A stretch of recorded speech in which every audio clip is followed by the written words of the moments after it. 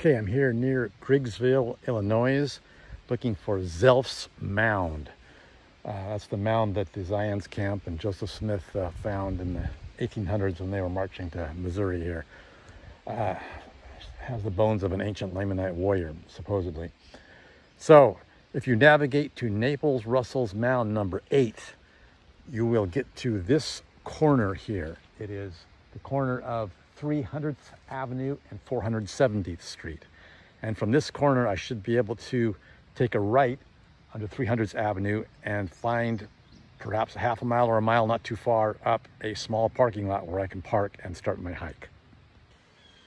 Okay, it was about 4/10 of a mile up that extremely narrow road. My vehicle just barely fit, but I found the trailhead here. You can see the sign is deteriorated, but this is the sign at the beginning of the trail that goes to the mound. So we're going to give it a shot here and see if I can make my way through the weeds here and see if we can find this thing. You can see the trail's pretty overgrown here.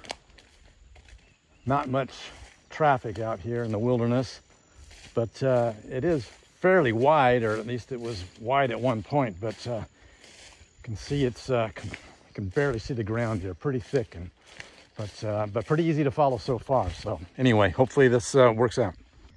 You can see that there's a farmer's field of corn here. As soon as you see the farmer's field, you just take a left, and this trail is going to follow the perimeter of this cornfield. So I'm just going to following around the edge of this cornfield, hoping that it should get me to the mound.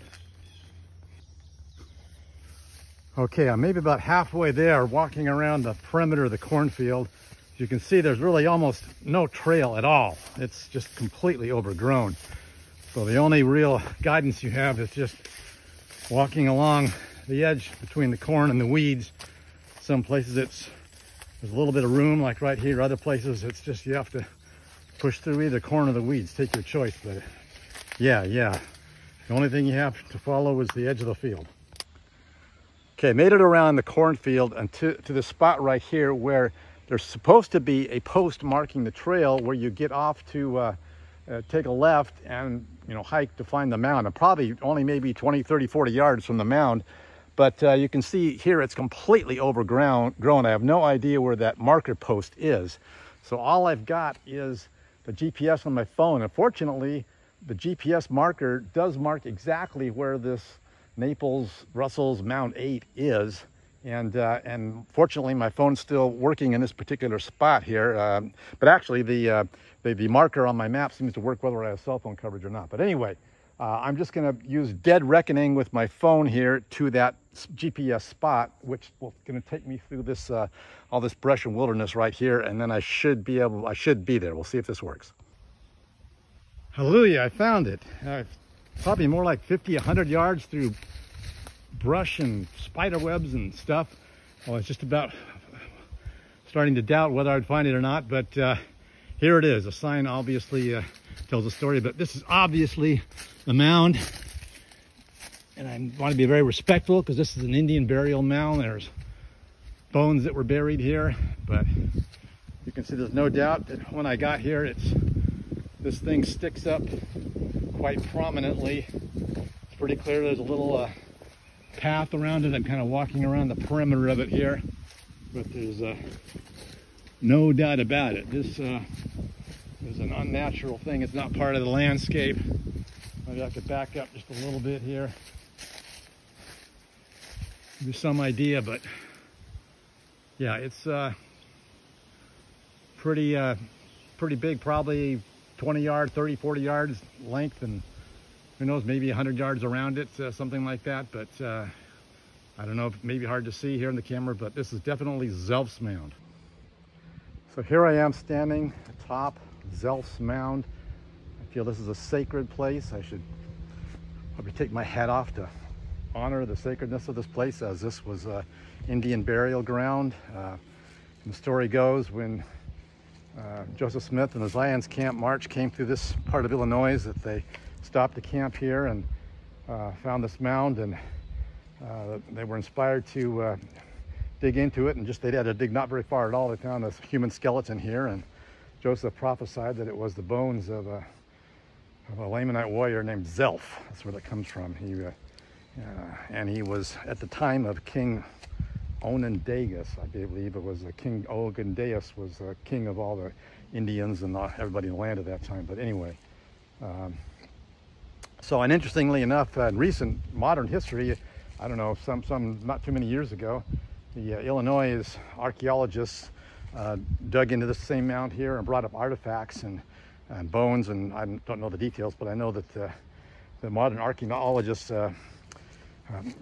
took some of those artifacts and dated them and went back roughly to, I believe, about 1000 AD to maybe 100 or a couple hundred years, 200 BC. So the dating of modern technology agrees and would tend to corroborate the ancient story of Joseph Smith and his friends. So anyway, it's a sacred, special place and to me, and I'm going to turn around and head back here because I started this adventure about 5 o'clock, and it's July, so yeah, the sun's up for another few hours, but I want to get back while I can still remember how I got here. So anyway, a great adventure. By the way, if anybody tries to redo this trip, I would recommend parking your car at the corner of the 300th Street where I showed you, and then just hiking that 4/10 of a mile into the trailhead that I showed, because it's a very difficult road, and if you got stuck, you wouldn't be able to turn around. So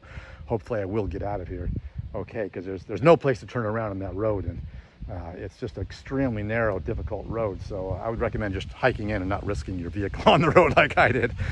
Maybe I'll report back in a minute and make sure that I get out safely with my vehicle. Anyway, hope this was helpful to some. Okay, made it out of the forest and back around the cornfield and through all the messiness around the cornfield and back to the base point here.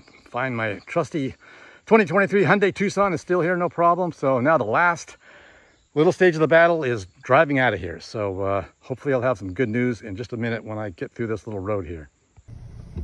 Okay, here we go, driving out the road. I'll just video a little bit of this just for fun here. The most sketchy part, as you can see, there's a tree that's fallen over the road here, and my car just barely fits under it. So we're gonna go right there, right under that tree. Got a few scrapes from some branches. So yeah, that was one of the scariest parts of the trail.